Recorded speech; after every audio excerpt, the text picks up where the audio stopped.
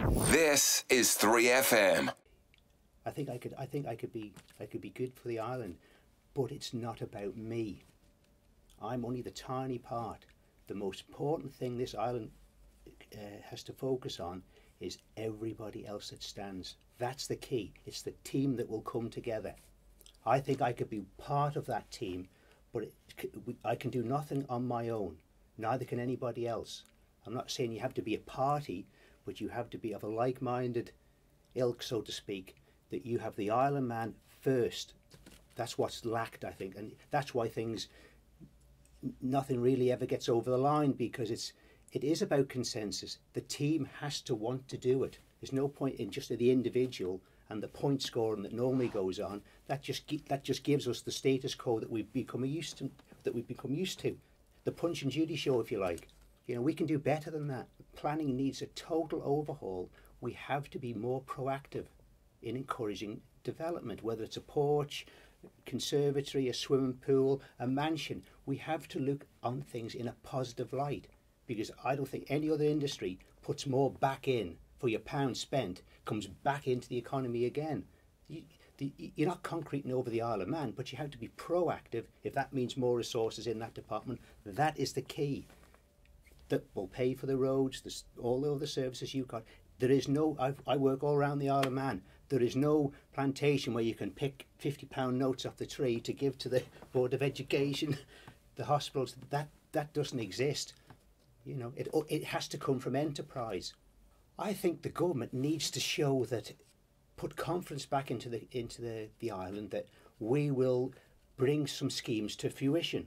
We will provide the seedbed to encourage the private sector to come along and feel confident to invest in the island.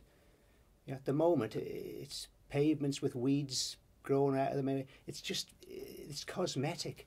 You know, we have to be aware of our perception. You know, and they've lacked that. They've just got entrenched with admin day to day. Well, there's a role for admin, but we've just got bogged down in the admin instead of standing back. Right, this needs to be done, and then everybody, there's an air of confidence is restored.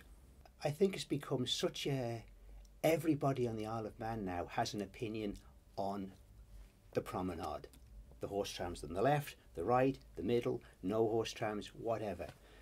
At the moment, I'm leaning towards, let's flip it round. If I went to the planning department today and said, I've got an idea. There's a busy stretch of road, it's about 2 miles long, it's really busy, especially in the morning, especially at night. There's lots of cars parked there, and I've got an idea for tourism to put a tram track through the middle, and I'd like to pull it with a horse. Where would that one go? If you forget the history, where would that go today? Nowhere, would it? It is first and foremost a primary road now, and the road surface needs to be dealt with. Deal with the roads. Forget the granite and the fancy footwear and everything. That's a side issue. Focus on the road. As to where the tram track goes, whether it should even go there. Why does it have to be now in Douglas? Why not Ramsey Promenade or along the Moorick there? You've got the sea on one side, you've got the Moorick Park on the other. People can explore the island and come across the horse trams. Historically, they weren't from there, but why? We have to move on. Again, we'd never do that. Oh, this is how it is, this is how it is. Prop the corpse up, let it hemorrhage money. Can we go on like that? Coastal erosion's been talked about for years and years. And collectively, Douglas MHKs, South MHKs, who are surrounded by rock, it's not going to be their priority. But again, collectively, if you look as the Isle of Man and take the Isle of Man as a whole, can we let a scenic coastline with some of the best agricultural land there is, I'm biased because I own land on it, it's not really going to affect me in my lifetime, but when that land is slowly eroding, that never comes back. But it can be solved, it can be fixed. If you go to Glenwillan, you can see there's 2 outcrops of rock armour. All the erosion has come each side of it. Rock armour works. You just need more of it.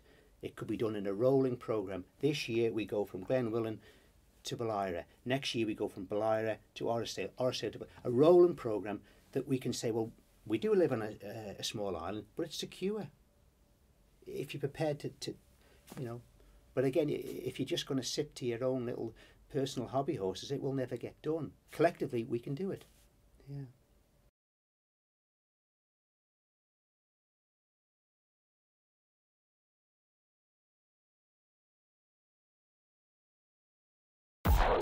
More music for the Isle of Man. 3FM.